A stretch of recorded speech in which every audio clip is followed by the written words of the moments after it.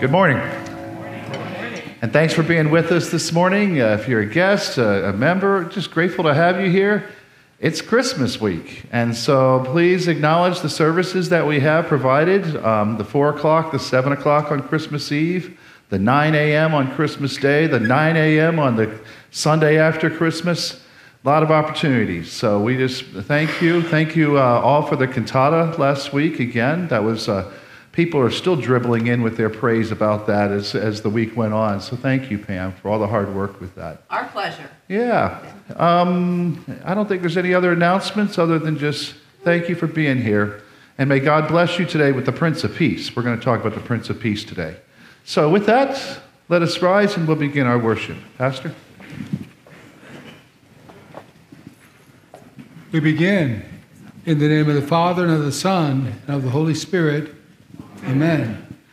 The mighty Lord has done great things, and holy is his name. We thank you, O Lord. The Lord's mercy is for those who fear him from generation to generation. We adore you, O Lord. The Lord has shown the strength of his arm. We praise you, O Lord. The Lord has helped his servant Israel in remembrance of his mercy. We worship you, O Lord.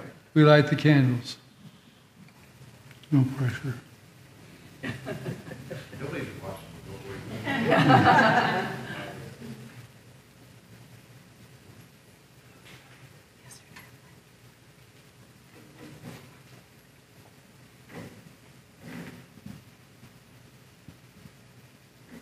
Thank you.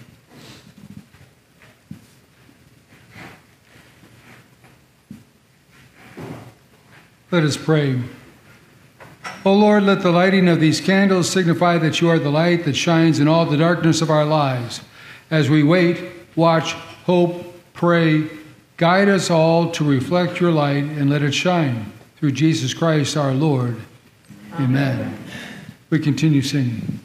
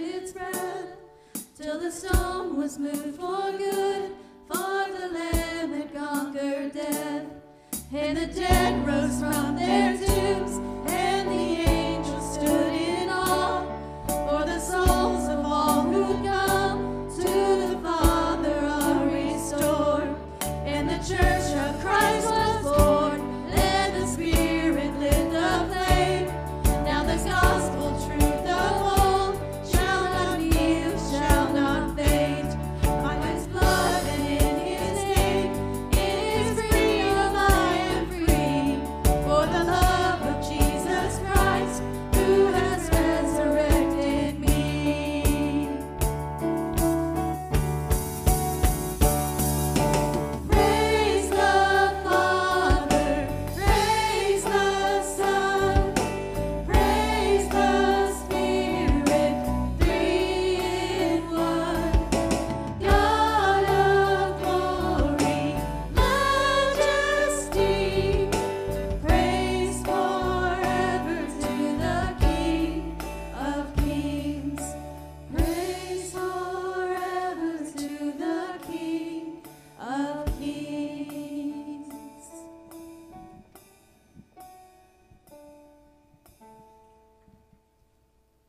Having emerged from the waters of baptism as God's new creation in Christ, we confess our sins to God and one another.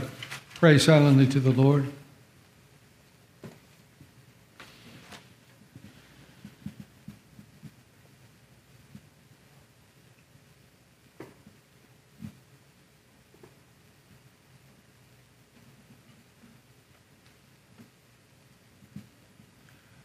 We confess to you, O Lord, that we are captive to sin in thought, word, and deed. We have not always been instruments of your peace. Our homes have been at times places of strife and turmoil by our own fault. Even in the church, sometimes we have chosen to fight rather than to make peace. Remember your mercy, O Lord, and your steadfast love, for they have been from of old. Remember not the sins of my youth or my transgressions. According to your steadfast love, remember me for the sake of your goodness, O Lord. Almighty God in his mercy has given his Son to die for you, and for his sake forgives you all your sins. As a called and ordained servant of Christ, and by his authority, I therefore forgive you all your sins, in the name of the Father, and of the Son, and of the Holy Spirit. Amen.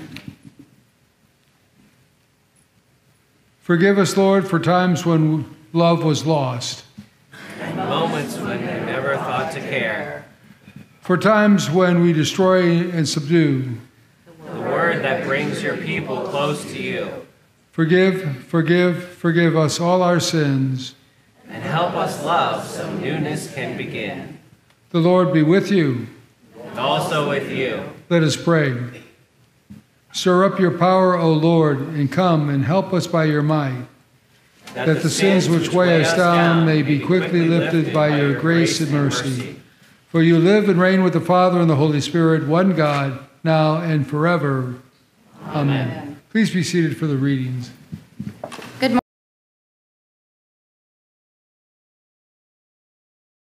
morning. The Old Testament reading comes from the 5th chapter of Micah, verses 2 through 5a, 1 through 7b. But you, O Bethlehem Ephrathah, who are too little to be among the clans of Judah, from you shall come forth for me one who is to be ruler in Israel, whose origin is in from of old, from ancient days. Therefore he shall give them up until the time when she who is in labor has given birth. Then the rest of his brothers shall return to the people of Israel. And he shall stand and shepherd his flock in the strength of the Lord, in the majesty of the name of the Lord his God. And they shall dwell secure, for now he shall be great to the ends of the earth, and he shall be their peace. This is the word of the Lord. Thanks be to God. The epistle reading is from the 10th chapter of Hebrews, verses 5 through 10. When Christ came into the world, he said, "Sacrifices and offerings you have not desired, but a body have you prepared for me. In burnt offerings and sin offerings you have taken no pleasure." Then I said, "Behold, I have come to do your will, O God, as it is written of me in the scroll of the book." When he said above, "You have neither desired nor taken pleasure in sacrifices and offerings and burnt offerings and sin offerings," these are offered according to the law. Then he added, "Behold, I have come to do your will." He abolishes the first in order to establish the second. And by that we will have been sanctified through the offering of the body of Jesus Christ once for all. This is the word of the Lord. Thanks be to God. Alleluia, alleluia, alleluia, alleluia. Behold, the virgin shall conceive and bear a son. And they shall call his name Emmanuel. Alleluia, alleluia. The Holy Gospel according to St. Luke, the 1st chapter. Glory to you, O Lord. In those days Mary arose and went with haste into the hill country to a town in Judah. And she entered the house of Zechariah and greeted Elizabeth.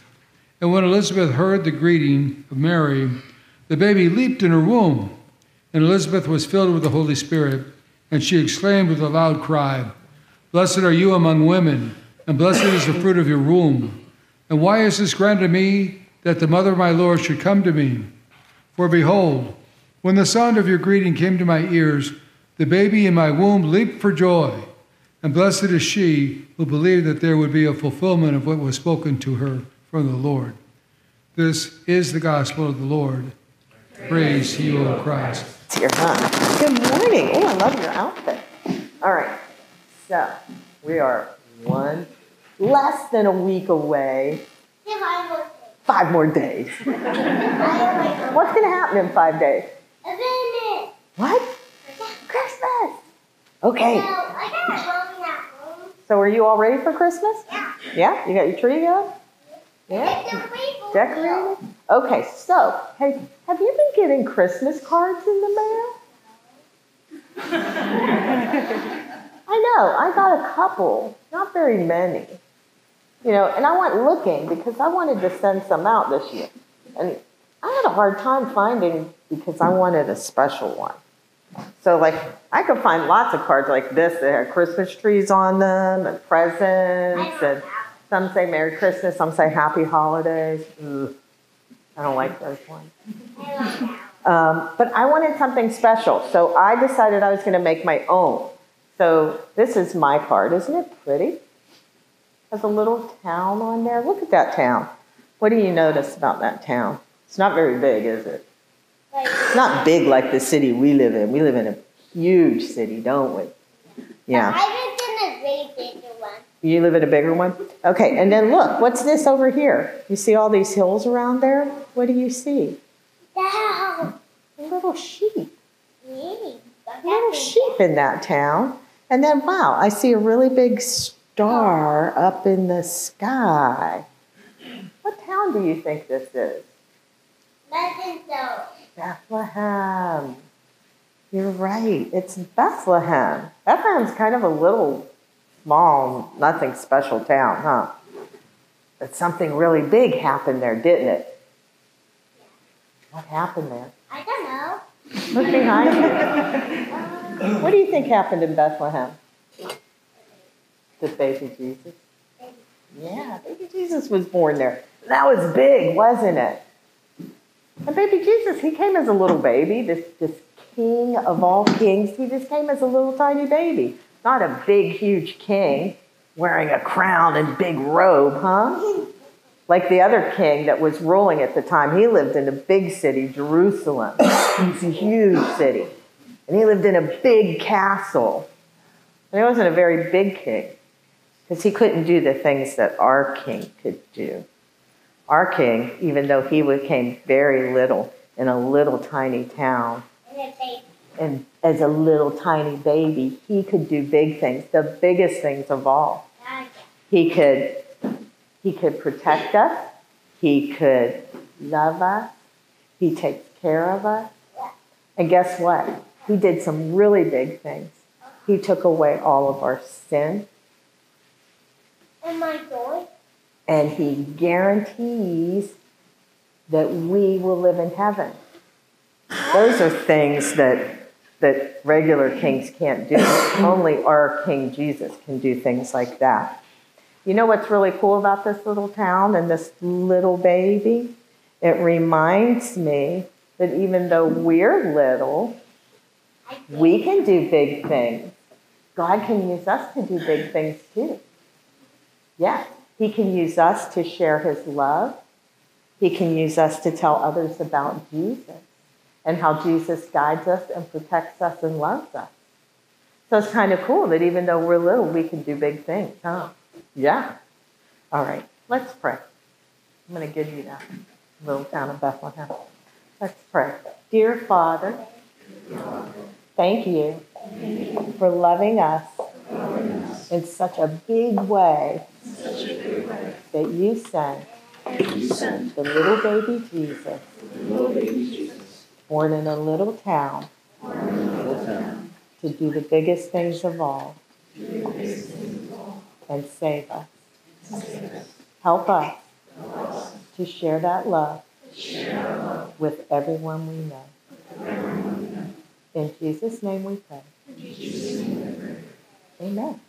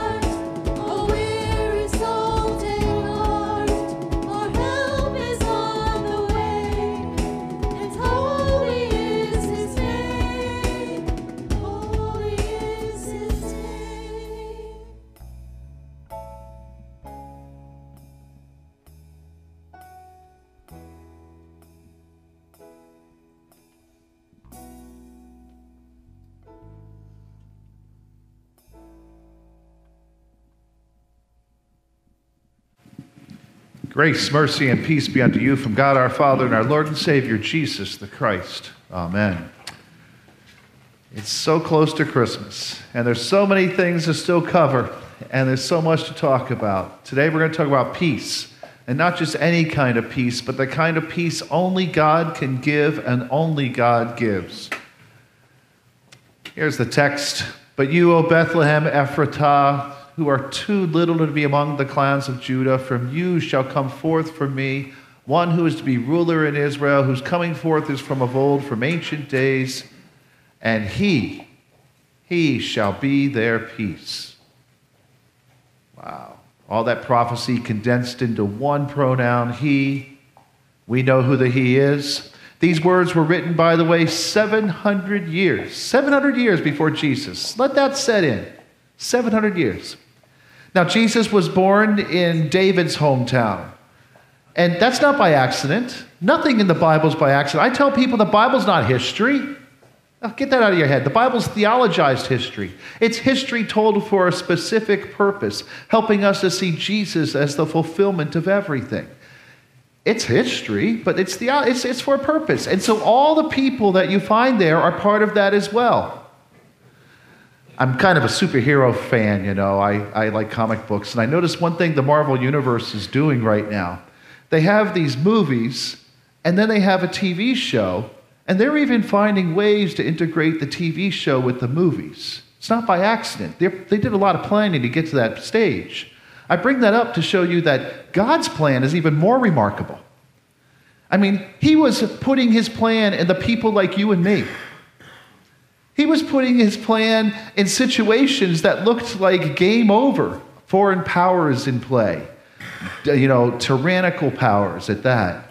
And God allowed his message, this beautiful gift of Jesus, to be just go through all the history and finally be the fulfillment to come.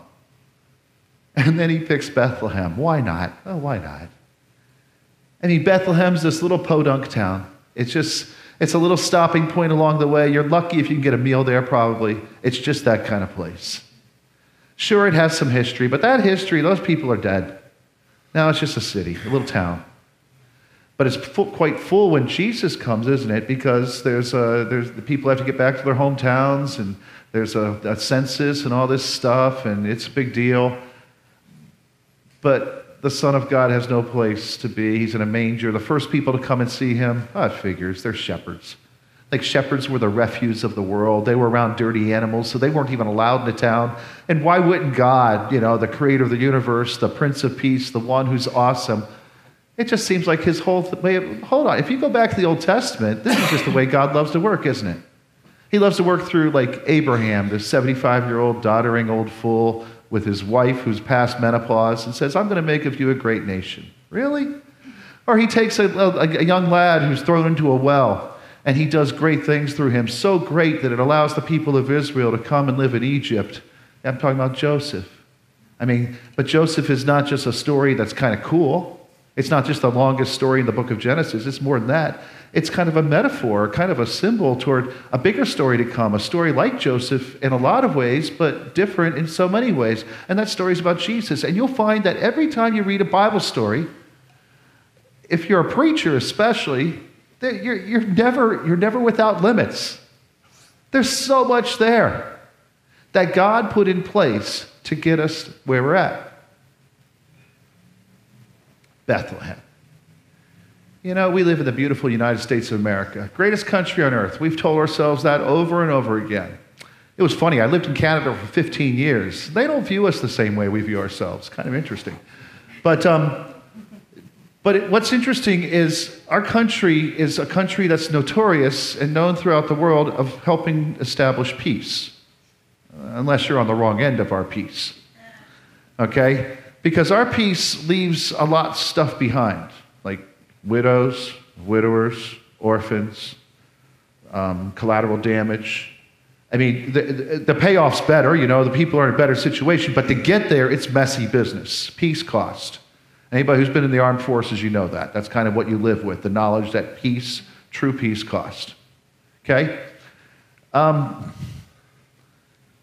The United States has done a lot of wonderful things to the world in trying to establish peace, but there have been some times where people have gotten in the way that we're not supposed to be there, and some bad things have happened.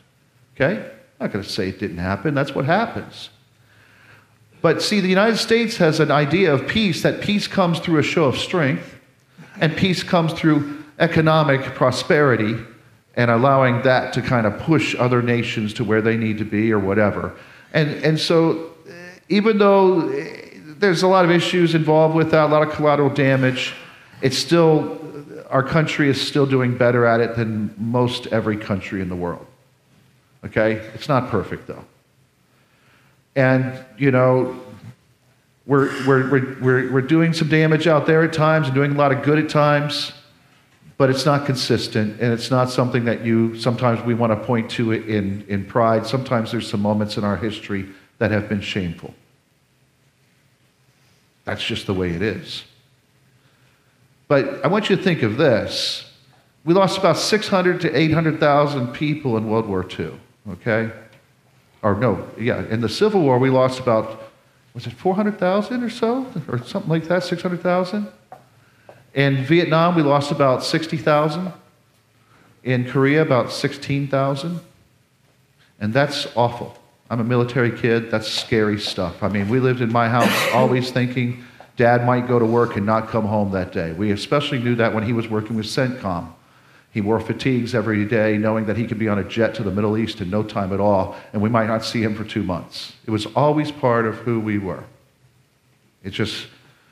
But I want to tell you something that we've done within our country that shows a real lack of peace to many people outside the world.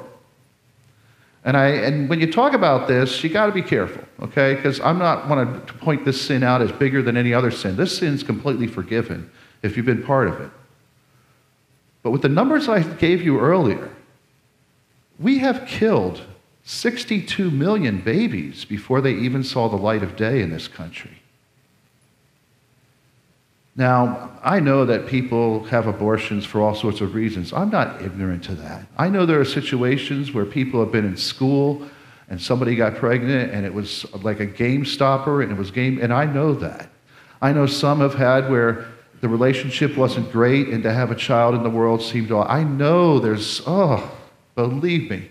Usually I get the call way after the fact when I'm helping to pick up the pieces of the person who made that choice.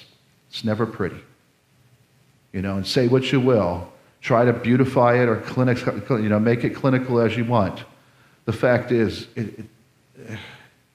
we're talking 62 million that my tax dollars, your tax dollars, a lot of things paid for. Is there forgiveness? Of course there's forgiveness. But is that the third way? Oh, we're just not going to talk about things like that because, it might hurt somebody's feelings? Yeah. That seems to be the way the church has handled a lot of things. And that's because the church doesn't want to ruffle feathers. We want people to feel like Jesus is still important, even in the midst of recognizing that. Jesus forgives, folks. But the way Jesus forgives is the way he operates. This shouldn't surprise you. Now, the reason I have the Star Trek insignia there is because, we put our might in the great USA with its show of force or its prosperity. And those are ways to maneuver the world, but it didn't work with China so much. We thought if we just opened up the world to, if China just saw what we had, that they would change their communist regime and they would just come and, hey, we're all capitalists together. It didn't happen that way. It just gave a lot of people in the leadership more money, and we got a continuation. So even our best attempts, they're not that great. We're doing what we can. We're creating peace, a little environment, but it's not lasting peace. It's always like on the edge. Even now, we hear all sorts of stories about hypersonic missiles and things. We don't know what peace is like. We're so used to being protected by 2 major oceans that we don't even think. But you know what? There are missiles out there that could reach us before we're even aware that they're coming. And if those things have nuclear, I'm not trying to scare you. I'm just saying this is the world we live in, where we think we have peace. It ain't a lasting peace. And sometimes Star Trek, the reason I have that up there is because Star Trek is a cool universe, but it's a universe that has found a way to dismiss God. I'm a huge Trekkie. I've watched them all. Love them all. I even love Star Trek Voyager. I mean, I just love them all. Okay? And the thing is that some of the greatest decisions we've ever made as human beings have hurt so many people in the process. You know, I hear people pushing socialism or communism, and it's becoming avant-garde or bourgeois, or bougie, as they say, but bourgeois. It's becoming something like that. Oh, it's never worked. It's killed a lot of people in the last century. Or don't you know the history of what Mao did and others, where he starved the whole country, and they lost millions of people because of that. All the experiment to have everybody have equity. I'm all for equality. God's all for equality. But God doesn't even play the equity game. Don't you remember the story of the talents? He gives 1 5, 1 2, 1 1. He doesn't even start them out on the same starting thing. Jesus comes in the midst of our might and our power and our intellect, and he does something simple. So simple through a little baby. So profound. I love this modern day. This is a professor he's in New Hampshire, and he just wrote this last year. Here's our situation as I see it. We are called to bring the love of God to what has largely ceased to be a human culture. We preach not to the old idolaters who were seeking God but got him wrong. We preach instead to people who have sunk beneath idolatry, who have strangled liberty with liberty. Think how people are using laws today to punish people. Liberty with liberty. Okay? Think of how big tech is shutting down everything and all that kind of stuff. Acknowledging no laws but those they make themselves. Think of what people are saying. My body, my choice. I can do whatever I want. You can't tell me what to do. I'm not hurting anybody. I can do what I want. It's the age we live in, who have, as Solzhenitsyn's peasant said, forgotten God, and who have, as a consequence, forgotten man. The Prince of Peace is on his way. Let me tell you about God's peace. Peace is not in the Bible just the absence of hostility and difficulty. Peace in the Bible is tied in with shalom, those three consonants that make that up, the S, the L, and the M. And in those consonants you find completeness and wholeness. And so what peace is with God is when you're born, you have a whole. Augustine caught on to this. He said, our hearts do not find rest until they rest in thee. We're born with a kind of hole, a God hole. And our life, a lot of our life is spent shoving other things into that hole that are not supposed to be there. And God comes and reveals to us what should really be, and that means there's going to have to be some surgery to take that out. Some of it's so intertwined with our being that we think if we take that out, we're going to die. But God says, watch what I can do. And he rips that stuff out of us, and he places himself there, and that's where peace comes in. All of a sudden, you start seeing the world differently. Instead of seeing the immediate or the quantifiable, you start to see Bethlehem. You start to see, oh yeah, God likes to work through small things like an insignificant virgin who's with child, who did not have room for in the inn, so she's out in a manger. And who are the first witnesses? Oh, lo and behold, this should not surprise us. They're shepherds, the scoundrel of the earth. They're all around those dirty animals. Why should that, that's just the way God works. And it's just the way God works. And the reason I tell you this is because we live in an awesome world, and there are awesome things around us, and this season is filled with a lot of awesomeness, some of which we get all sentimental about. We want to see this, oh, they used to have such different lights last year, or they were so much better. And we make some things about all the glitz and the glimmer, and the fact is what really is the Prince of Peace is this baby. And you take that wood and you start taking it apart, and you can fashion it into a cross. And it's this servant to us. The peace of God comes not through power, not through strength like the world expects. The peace of God comes through humility, sacrifice, giving up oneself. Jesus brought peace, not by pushing against the forces, but instead allowing those forces to overcome him, even unto death. And then Jesus rose again from the dead. And now, how is that peaceful, Pastor? Well, I go through my day knowing I'm forgiven. I've got sins of my past. Folks, I'm a preacher's kid, okay? Let's piece it together. Plus, my dad was a Navy man, so he was away a lot. So preacher's kid, Navy brat. You think I don't have some crazy stories? But even more than my crazy stories, I've got forgiveness. And it's so wonderful that I go to bed, even in my worst of my sins, I've got it. And you know what's cool about that forgiveness? It doesn't just relax with me. It creates something inside of me which doesn't allow me to hold on to the sins of those around me. I start to recognize that that same grace that's come to me is what I'm supposed to be displaying to the world around me. Not because I'm supposed to even, it's because it just comes natural. It's wonderful. It's a joy. And then I realize that I'm saved, not because I got to strive for it. When am I done striving anyway? Or did I hit the right steps along the way? Or am I going up a different... What? No. I'm saved by grace because Jesus came. He came. He did everything well, so well that then he was the one who was able to take my punishment and your punishment. He took it all on the cross. And in the place of our damnation, he turned it around and gave us salvation. And therefore, my sins are forgiven. I'm able to forgive other people's sins. And I have this gift of salvation. And there's one more great thing. The gift of the Holy Spirit. The one who helps connect all these things together in my being so that nothing is lost. Your salvation is guaranteed and assured because of the one man who came to this world, born of the Virgin Mary, born in Bethlehem, surrounded by losers and fishermen and tax collectors and other people, who died alone on a cross between two thieves, who was raised from the grave, not in some grandiose fashion for all to see, but for a few to see, and 500 after that. And it's that story, almost an insignificant story if you were to turn your head one direction. It's that story that brings peace to the whole world. That's the power of God. That's what we are to be about. To not get caught up in numbers. Oh, we'll get joyous about numbers. Did you see how many people came on Christmas Eve? No. What can we do for him? Because he's done everything for us. How can we return the favor? And he says, here's how you return it. Love, forgive, and live out your salvation around the people you have. And watch what I can do through each one of you. I can do great things.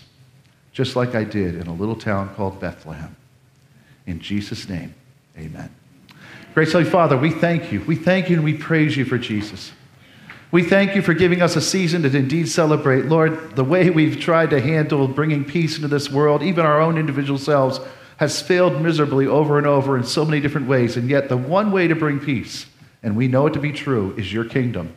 Thank you, Lord, that in the midst of all the other kingdoms of this world, your kingdom is more powerful, and your kingdom cannot be destroyed. Thank you, Lord, for giving us eyes to see your kingdom.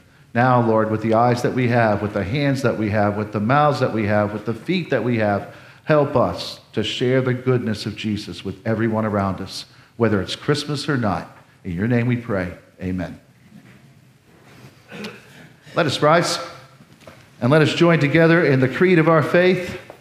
I believe in God the Father Almighty, maker of heaven and earth, and in Jesus Christ, his only Son, our Lord, who was conceived by the Holy Spirit, born of the Virgin Mary, suffered under Pontius Pilate, was crucified, died, and was buried. He descended into hell. The third day he rose again from the dead. He ascended into heaven and sits at the right hand of God the Father Almighty. From thence he will come to judge the living and the dead. I believe in the Holy Spirit, the holy Christian church, the communion of saints, the forgiveness of sins, the resurrection of the body, and the life everlasting. Amen. At this time, you may be seated as we receive God's tithes and offerings for his kingdom's work. And if you have any prayer concerns, there's these little blue cards in the back, and you can find them. You can fill that out. If you can't get in the worship service, please get it to an usher, and they'll get it to us, and we'll keep you in our prayers this week. And if you ever have a fulfillment to the prayer that you sent in, here's another thing. Give us a call as well. We'd like to hear how that prayer was answered. Sometimes, we don't hear all that stuff. So, okay, with that.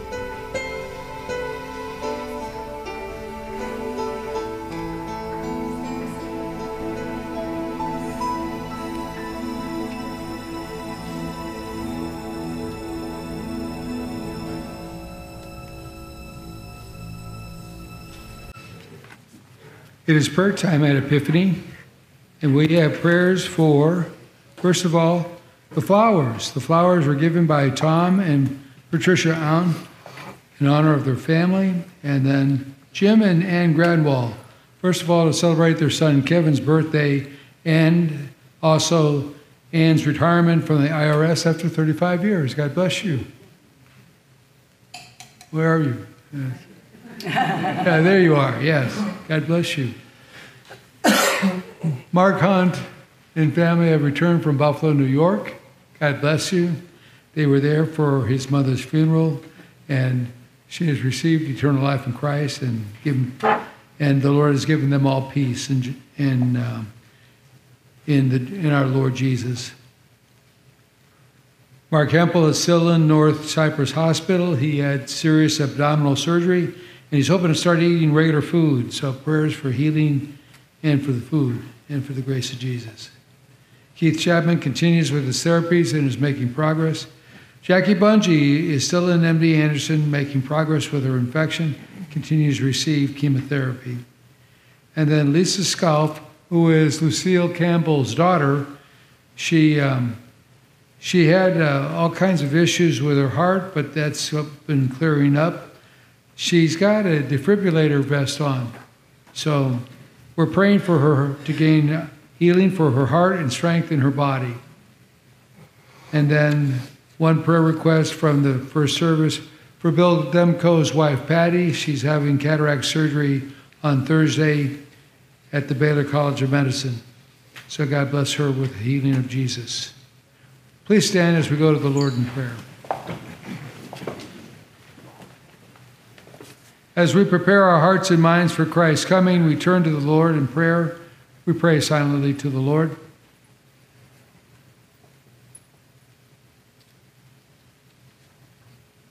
O wisdom from on high, grant us peace. Move the leaders, pastors, teachers, and all the people of our synod to be peacemakers, we pray. Hear us, coming Lord. Desire of nations, bless the leaders of the nations, our president and Congress, our governors and local leaders. Move all leaders to cease envy and boastfulness, injustice and corruption. Guide our leaders to be honorable people who do not neglect the poor and who strive toward the flourishing of all human beings. Bless those who serve in our armed forces and lift up refugees and all victims of war. Bring peace between us and our enemies, and let your peace reign over this broken world. We pray, hear us, coming Lord. O dayspring from on high, come to the aid of all who are in need. As you humbly enter this world as a vulnerable baby, help us, all of us, humbly to enter the lives of those who are sick, facing surgery, or dying, to offer comfort and hope. We now lift up especially all those whom we just mentioned, and all whom we want to give to you now from our hearts.